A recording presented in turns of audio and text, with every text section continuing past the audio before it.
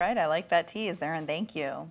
A former Rochester school counselor who was let go by the district is now running to be a member of the board who ousted her. Christina Barton has been outspoken at board meetings about the school's transgender and what it calls gender expansive policies. Barton filed to run just before the deadline yesterday. Now Rochester Public Schools is speaking out in response to last month's 5-2 vote to not renew her contract. In a statement, the district says it is unable to share the specific reasons for Barton's removal. RPS says it denies reports Barton's contract was not renewed due to her stance on the district's transgender guidelines. Well, according to the Minnesota Secretary of State's office, Barton has filed to run for position 7 on the school board. I did reach out to her for comment, and we are waiting to hear back. But here's a look at the 6 candidates hoping to fill 3 open seats on the board.